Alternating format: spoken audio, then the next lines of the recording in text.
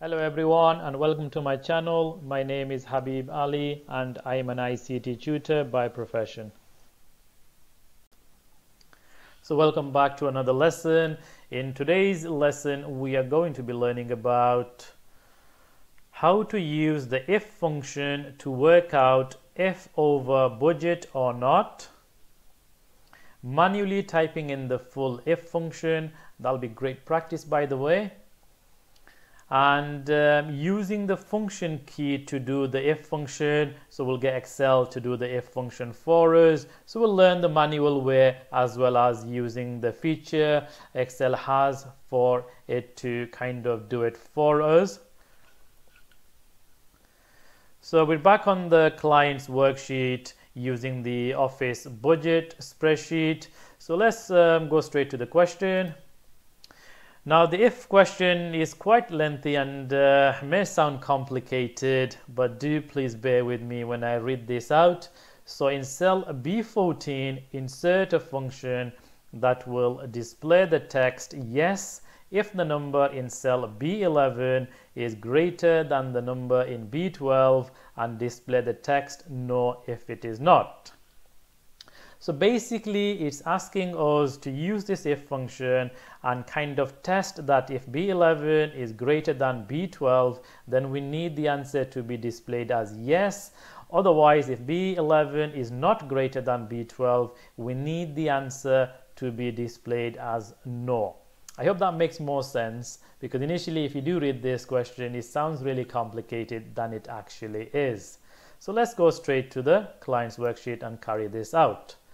So the answer is going inside B14. We're going to type in this if function initially manually, and then we're going to use the if function, the function button to allow Excel to kind of do most of the process for us. Now before I start this if function, I just want to tell you that in lesson 8 I have demonstrated another if function, so please do have a look at that one for further clarification and further practice. That will be a very good idea for you to do.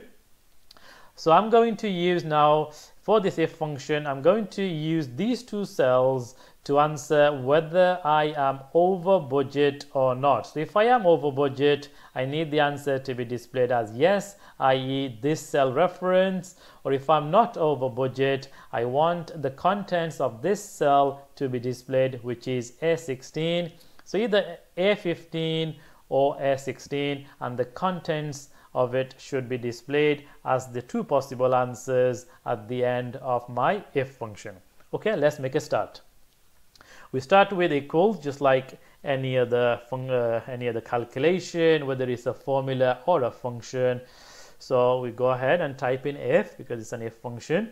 We open the brackets, and then we're doing the logical test, and the test for this question is whether the expense is greater than the budget. So you can see the expense is 13,250 and our budget is 12,500. Now before even doing this if function, we can identify that we are actually over budget. So the answer should be displayed as yes. So we know what our target is now. We should be seeing yes in this cell at the end of this calculation. So let's see if we do get it right. So the testing part, like I said, if B11, which is the expense, so I click in B11, or you can type it in, it doesn't really matter. Then we use the operator which is greater than, which is this symbol. Please make sure you get this less than and more than operator the correct way around, otherwise your calculation will be wrong. So B11 greater than B12, so I'm just going to click there, B12. Then I need a comma and two possible answers. So if this is true, B11 being greater than B12, then I want the answer to be displayed as the contents of cell A15. So all I have to do is click on A15. Then I need another comma. And finally, if the value or the testing part is false, i.e. the opposite of being true, so if B11 is not larger than or greater than B12, then I want the answer to be displayed as whatever is inside A16. In this case, the answer should be as no. So all I have to do is click on A16.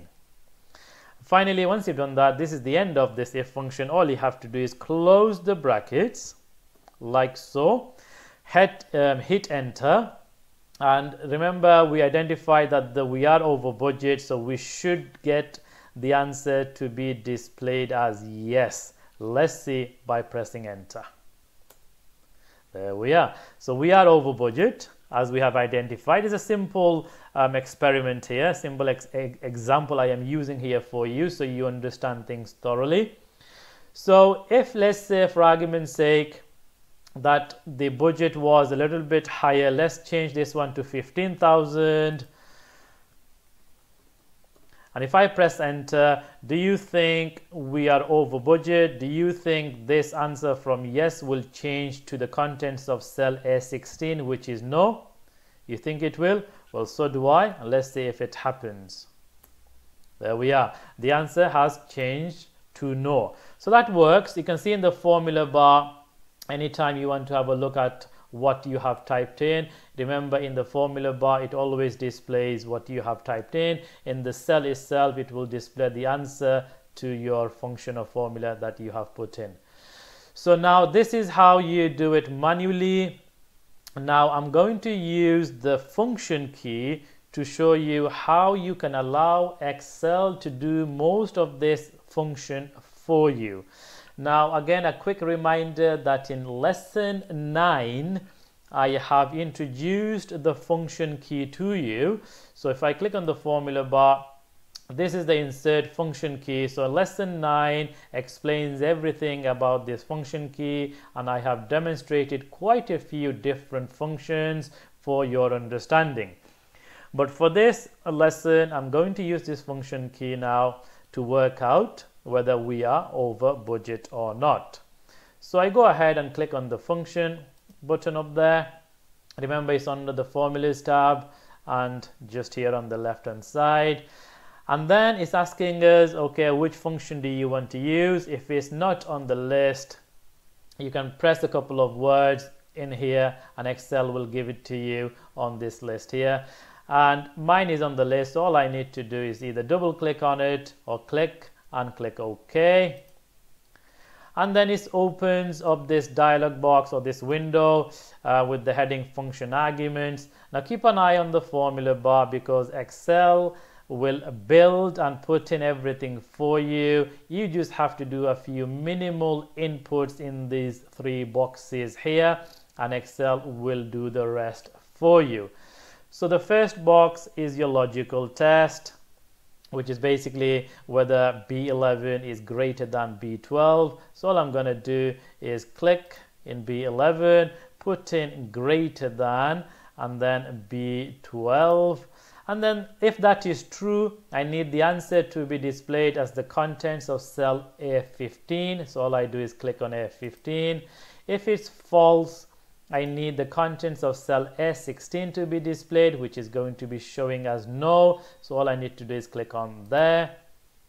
And then finally, if I click OK, Excel will do. If you look at the formula bar here, this is what it has done for you. It's done everything for you except this is what you typed in. You don't need to put any of these little commas. You don't need to put open brackets, close brackets, or even type in the word if. All you have to do is minimal input and Excel does the rest for you.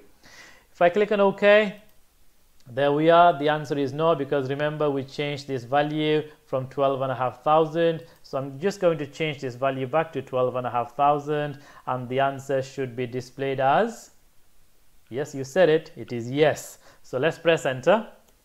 There we are. It changes. So remember this question, it was a very specific question trying to work out the budget because we do a lot of budgeting in our lives, many aspects of our life, personal budgeting, in the workplace we need to work out budgets, etc.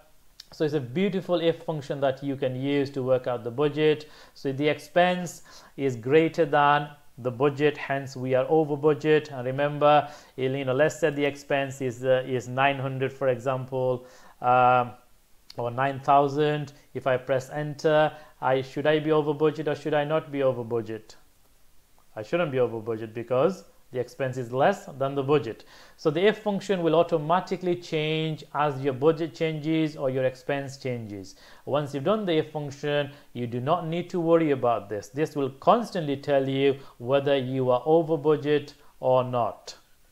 I'm just going to change this back to the original expense, because this is actually a sum function working out all these expenses over here for these invoices.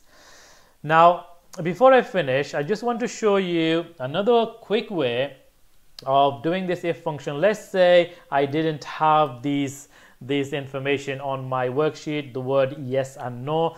I haven't got them there, but I still want the answers to be displayed as yes or no.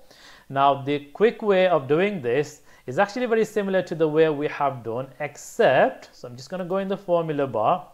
I'm just going to delete all them. So B11 is bigger than B12. If the words do not exist on the worksheet, we call them like as the foreign information that you need to have as the answers as a result of the if function. So what we have to do is put these words in quotations. So for example, after the comma, you need to do open brackets. Please keep an eye on the formula bar, and then type in the word yes.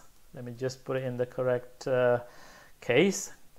Put in the word yes. You need to close your quotation and then put a comma in there, open the quotation again, and then put the word no, and finally close the quotation and finishing it off by a closing bracket. Now it's exactly the same way, except you're typing in manually the word yes and manually the word no, because these words do not exist in this worksheet. This is why you need to put them in quotation. Now again, I have explained this in detail in lesson 8, so please do refer to that, because there will be a situation where you do not have these two possible options on the worksheet, and your manager at the workplace, or if you're doing it for your own education, you may have different words to be displayed as the result of your if function testing. So if I press enter now, I still get the same answer. Can you see yes? And similarly, if my budget was bigger than my expense, for example, if I change this to 15,000, again, I should get the answer to be as no, just like before. I'm going to press enter, and there we are. So it's exactly the same thing, but just trying to show you here that if these words don't exist on the worksheet, remember to use the quotation, the speech marks if you like, because if you don't, you will get an error. It's not going to work. So that's the end of today's lesson. I hope it's been thorough enough for you to understand the if function. So lastly, please don't forget to like and share this lesson and subscribe to our channel if you have not done so. And I shall see you over in the next lesson. Until then, please do take care of yourself. Goodbye.